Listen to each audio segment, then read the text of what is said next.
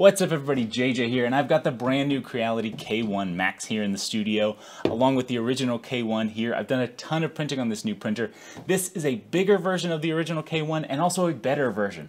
I was impressed with how many little things they added on here. It's not just a bigger printer, they really did a lot of nice things here to make it a much better printer. So today we're going to talk about those new features, compare it to the original K1, compare it to the Bambu offerings, and then we're going to go through and cover all of these print results. I've done a ton of printing here, so there's a lot we have to talk about. Then we're going to cover which of these printers is right for you. We live in a golden age of 3D printers. All of these are amazing printers. It's really fun to make these reviews when the printers are this good. Let's get right into it. So the big spec difference here in the K1 Max is that it is a full 300 millimeters in all axes. 300 by 300 by 300, you can fully max that out. The original K1 was only 220 by 220 by 250. Here's sort of a height difference between them. This was the K1, this was the K1 Max. So 50 millimeters difference there can add up to a lot. This helmet back here, for example, at least the middle part of it, so not these ear cups or the visor in the middle, could be fully printed on this printer, but it would have to be sliced into parts on the original K1. So having that little bit of extra volume can sometimes be a huge difference. The physical changes here, the top part is glass and feels a lot more premium here. The plastic on top of the original K1, it works, and for me I don't do a ton of high temperature printing, it's just nice to have when you need it. This one is a nice tempered glass top and a tempered glass front panel. The sides are still acrylic. Inside here it comes pre-installed with some added smarts. There's an AI camera and an AI LiDAR. It's really just a webcam and a LiDAR sensor on there, but they do some machine learning to add some extra features on there. That camera can be bought and added onto the original K1, and I did notice on the K1 now it lists the LiDAR as an optional accessory. So hopefully both of these would be able to be added onto the original K1. And that would be really cool to see these features being added to the original K1. Since they both have the same processor in both of them, I don't think it's a processing limitation between these two printers. The webcam here can be used for time lapses, remote monitoring of the prints, and AI error detection. So it should be able to tell if a print is failing, it's turning the print to spaghetti, it should be able to stop it. So far they still are working on the software, and it does say that inside here that they are still working on it. It did mess up once on me. It thought some stringing on a print was a failed print, so it stopped it. Then I went in there, saw it's not bad, and resumed the print. And so after that I did turn it off and didn't do much testing of that functionality. The time lapses come out decent quality. They're only 720p, not super high bit rate, and currently I couldn't find a setting to be able to move the print head to the side and then it take a picture and then it move back and continue on. I'm sure that's something they could easily add in software. It's another case of it works, but with some firmware updates, it could be great. The LiDAR is another feature where I think it will continue to get better. Currently, it's used for mesh bed leveling. It says it does over 1 million points of bed leveling. I think probing the nozzle a handful of times across the bed is plenty good enough for me to get a good enough first layer on there. Here are the bed levelness tests. This is the full 300 by 300 millimeters squared, printed in a single sheet, and it fully printed. It's not perfect. It is a little bit thinner down here, maybe a little thicker up here, but in general I would call this a successful print. You can fully utilize the 300 by 300 millimeter bed, and that's really cool. This is a pre-sliced file, so it's not using the full 220 by 220, but in general it works at a similar quality. There's a little bit thinner down here, maybe a few bits of over extrusion. I would say probing the bed adequately levels the bed, and you can fully use the entire bed using this method. They also say in here you can turn on motion advance. I tried to do a little bit of testing with it both on or off to see if I could really tell a difference in the prints, and they both look good, so I can't really tell much of a difference. So I need to do some more testing, maybe if I bump up speeds and accelerations and try turning it on and off. I didn't find it drastically to improve my prints. It's nice to have, but if it wasn't here, I would love this printer just as much. A few other new features on the back. There's a activated charcoal filter here. This is another one where I'm not sure why it's not on the original K1, but you could easily print a module on that one, and I probably will print a module for there to be able to stick one of these on there. It's just a nice thing to have. I always like having filters on my printers, so this is great to have one back there. Also around the back there's an Ethernet port. That's great for a lot of people don't have great Wi-Fi wherever they want to put their printer, whether it's in a garage, in a workshop. I've heard a lot of people don't have good, reliable Wi-Fi wherever they have their printers. So it's just a nice thing to have to be able to plug it in physically through Ethernet. Another big difference is that the bed here is AC powered, so it can heat from room temperature up to 60 Celsius in about a minute and a half, way faster. So the whole thing, since there is a ceramic heater in there, this whole thing can get heated up super quickly, get your print started really fast. I'm usually not a huge fan of AC powered beds. It just needs to be done correctly to make it safe. And I did check under there. It does look like everything's wired correctly, everything's properly grounded, really good strain relief on cables. It looks really well done. I'm more afraid of AC powered beds on cheap printers when they're not properly installed. That's when things could get a little bit hairy. But this looks great, and I know a lot of people love AC powered beds for that quick heat up time. The bed material here, I have learned since my original K1 review, this is a smooth PEI plate. They say you should apply glue stick. You don't have to apply glue stick. I stopped using it on the other one, and this one, it works great. I did take a little chunk out on one of the TPU prints, so if you're using TPU, the glue stick might help the prints release easier, so be careful around really sticky TPU. Another thing I noticed, they give you this whole set of tools and accessories to get going, but there's a bimetal nozzle here. It's the same one that's on here. It's got a hardened steel tip, so it should resist wear really well, but the rest of the nozzle is brass, which should heat up really well. But they give you an entire replacement heater. This is the heater, heat break, and nozzle, and silicone sock that goes around there. They give you really everything you need to get going. All the tools you could need, glue stick, extra grease, an entire kilogram of filament. That's just a nice premium thing to get out of the box. Usually on printers they give you the smallest spool of filament they can, or just a tiny little coil of filament. It's nice that when you're spending a lot on a printer like this, you get everything out of the box. So what comes in this box, you can get printing that first day. This kilogram should last you a few days at least. Setup of this machine was extremely easy. You pull it out of the box, you pull out the foam. It's the same as the original K1. It just worked great, super easy. It runs through an automated check where it checks all the systems on here, makes sure everything is working well, and then auto runs through an input shaper routine. One note about running the input shaper routine, you can go into the settings and rerun it, and you should rerun it if you move it to a different table. Input shaper will measure the resonances. Currently I'm on a table on wheels right here, and so this is going to have a lot of resonances. So it's going to be compensating for huge resonances, and if I move this to a very stable table like I normally am going to have it on, go in there and rerun it, you'll get really good results. The final upgrade, and probably the biggest upgrade over the original K1, is whatever they've done to the extruder now. And I hope they start shipping the original K1 with this new extruder. This top filament release lever now has a matte metal finish to it versus my K1 has a glossy finish lever to the top of it. So I'm not sure what they did different, apart from changing what type of material this lever arm is made out of. This one is a really more substantial click and really holds onto the filament well. A lot of people had issues with the original K1's extruder not being strong enough to pull it all the way through the reverse Bowden tube. And this one has a few bends and turns to it, so I was really worried we were going to have the same issues here. But this thing is pulling great. No under extrusion issues on any of these prints so far. On my K1, I did have to put a Volcano CHT nozzle on there, and that did fix a lot of the under extrusion issues. So currently it prints great, but I can't push the speeds like I can on this one. This one can really handle the speed. Another thing that's been improved since I did the original K1 review is that their slicer software has gotten a lot better. They've added in so many new profiles. There's one for silk PLA, so it will slow down the prints a little bit, and it looks a lot shinier than using the generic PLA settings. There's also a really nice TPU setting. We'll go through this when we cover all these printers. It is nice to see that they keep working on that software, and these profiles are a lot better than when I did the original K1 review. So now I can just select which material I'm using, send it to the printer, and all of these prints turned out great. So here's a bunch of different tests I've been doing on this printer, a bunch of different prints, a bunch of different materials to really test it out, see what works. This is a PLA, printed great.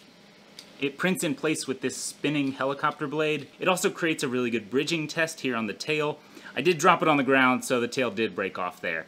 But other than that, the bridging test worked really well, and the helicopter blade spins really well. Here's the 16-minute benchy. It turned out all right. It does have a lot of artifacting showing up here, but that's kind of to be expected on these speed benchies. A lot of detail did come through, which is always impressive.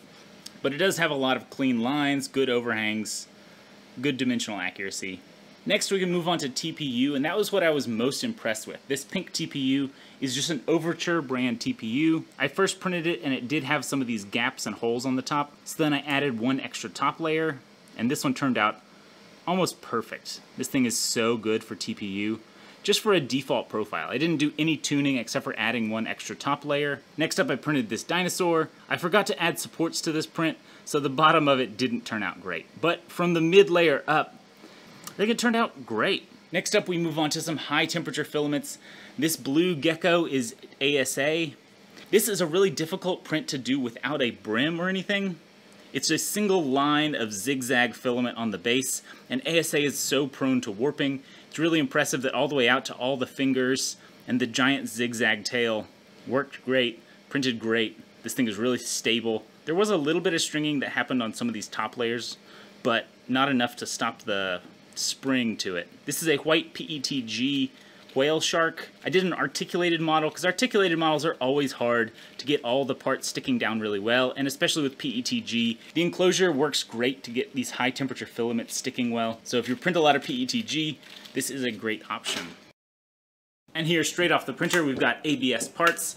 These are Sherpa Mini parts. I wanted to print a functional print to see how well it could handle the dimensional accuracy of ABS. It's nice to see the print stick and hold on through the entire print. So here's what I'm talking about with these vertical fine artifacts. It shows up on these silk prints. This one was printed on the K1 Max, and it shows up as these vertical lines across the entire print. It's not so visible on matte filament, but the silk filament really can see it.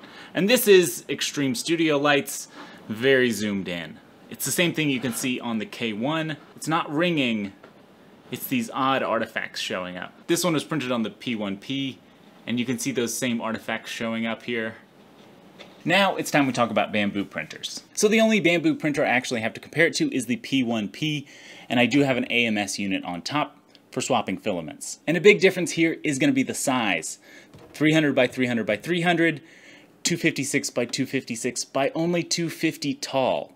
They say it's 256 tall, but if you try to slice that tall, you really can't. They say if you removed certain parts of it, you could get that full 256 tall. I don't know, I just feel like it's false advertising to call it 256 when you can't use 256. So this one has the same Z height as the K1. This ripple vase was printed on the P1P, gold was printed on the K1, and the tall one was printed on the K1 Max. The next thing to mention is prices between these printers and how they compare. The P1P is now on permanent sale down to $600, which matches the MSRP of the K1. The K1, on the other hand, is usually on sale, and I do have a coupon and link in the description. If you use it, it really helps me out. If you're looking at buying one of these, you don't have to. I think the current code is 30 bucks off, but I will keep that updated if any new codes come along and new sales. The K1 Max is $900 MSRP, but I have a coupon code down there for 50 bucks off. So this is $850. The P1P has an upgraded version that comes fully enclosed, and that's $700. So they are all kind of different sizes and all fitting in at different price ranges. But there are a few other things that I really like about the K1 a lot more than the P1P. The P1P has this horrible screen on here. This is an LCD screen with a 4-way D-pad and a few clicky buttons, and the input lag is really bad on it.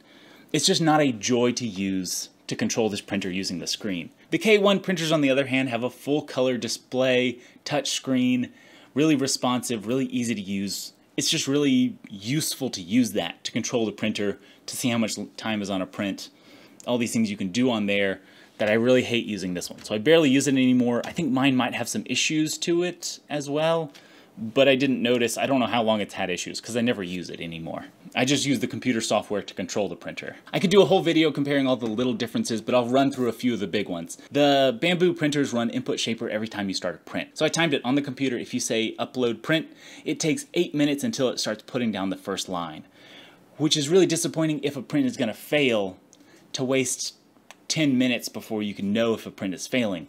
This one takes closer to 4 minutes before you know if that print is failing. It's just really nice It's a way quicker. You don't need to run input shaper every single time if you're not moving your printer around. If you start to get ringing, run it again. It's a little nitpicky thing, and it's not that big of a time difference. I just like that this one's faster. Next one, Creality doesn't require you to log into anything to use the full functionality of the slicer and uploading prints. The Bambu slicer does require you to log in to be able to send prints over. You might be able to use the micro SD card if you load the G-code onto it and then take it over to the printer. But that's missing a huge functionality of a Wi-Fi connected printer. This one also uses their cloud a lot more, or tries to use the cloud. You can use LAN only option to upload it locally, but if you turn this printer off for a while and then turn it back on, that code can change, and so then you gotta go back to your printer and re-enter that code. It's just a clunky process, so I went to using their cloud again, versus this printer just uploads locally, really quick, really easy. When it comes to the apps between them, the Bambu app is way better, but I still don't care for either of these apps. The Bambu app is simple, clean, straightforward, but I don't like how slow it is. Sometimes the notifications will pop up on my phone 30 minutes after a print's done. A print will finish, I'll go take it off the print bed, start the next print, go back to editing a video, and then I'll get a notification saying, oh, that print was successful. It's like, I know, I'm already printing something else. Why are you telling me this now? It's a fine app. It's just not like a great app. I wouldn't give it 5 stars, I would give it 3 stars. The Creality app I would give 0 to 1 star. It's big and cluttered and trying to be too many things, little pop-ups and all these things. During the K1 review, I downloaded it and then deleted it almost immediately and haven't reinstalled it, and I really don't need it. For my workflow, I don't need the app. And there are a few other little issues, and I know Creality is going to watch this, so I'm more mentioning these things because I know they can fix them. The K1 has improved so much with all the firmware updates since I initially reviewed it, and I'm sure this one will get way better in the future. The first one is that I can't access the Klipper config file in there. It is using a version of Klipper, and they said they will get around to releasing that. It's just one of those things for an advanced user that wants to get in there and dive into the config file and customize and change things to however I want to use it. It'd be really cool to have an advanced tab somewhere that I could get in there and really access it. That would make things way better for a power user that wants to advance things and wants to change and tweak things to however you want the printer to work. So I would love to see that released, and the ability to access, tweak, and change things would be really cool. The next thing they need to continue working on are the AI features in there. The camera and LiDAR are good to have, but I know they can continue to get better, and I know they will. They said they are working on it. That's just one of those things I think I'm really excited for. Currently it works fine, but it's not a showstopper feature that's really making this vastly better than the original K1. So overall, I'm super impressed with the K1 Max. I wasn't expecting to like this printer so much more than the original K1. It's a lot of little features this one has that really makes it more than just a bigger original K1. A lot of these things I think could be transferred over to the original K1 to make it a very comparable printer. If you take this extruder over there, the camera, the LiDAR, the air filter on back, the K1 has been my most used printer in the last few months since I did that review. It is the one I go to. But this one is now going to be my go-to because this extruder is so great. Being able to monitor it through the camera. LiDAR is great. I hope they keep improving and working on that. Having an air filter on the back, that's always great. Health and safety, I'm all for it. So overall, who would I recommend any of these printers for? The K1 Max is a top-of-the-line, best printer I've ever reviewed with a large build volume, fully enclosed. The K1 Max is going to be your go-to. This is a great printer. If you're more budget conscious, the K1 is a great price for the printer. You get so much printer there at an amazing price. The Bambu printers, for me, the best thing they have is the AMS system. The ease of use there for filament swapping, for multicolor printing, is just really great and really user-friendly. Creality doesn't have anything yet to compete with the AMS, so if that's a huge deal breaker for you, then Bambu is kind of the only option you've got. But anyway, I think that wraps it up. If there's any more questions you have or things I didn't cover, let me know in the comments down below. I might do a follow-up video if there are enough questions. And a reminder, in the description there are some links and coupons that really help me out if you use them, if you are planning on buying any of these printers. But as always, thank you for watching. Go out there, create something amazing today, and I'll see you in the next video.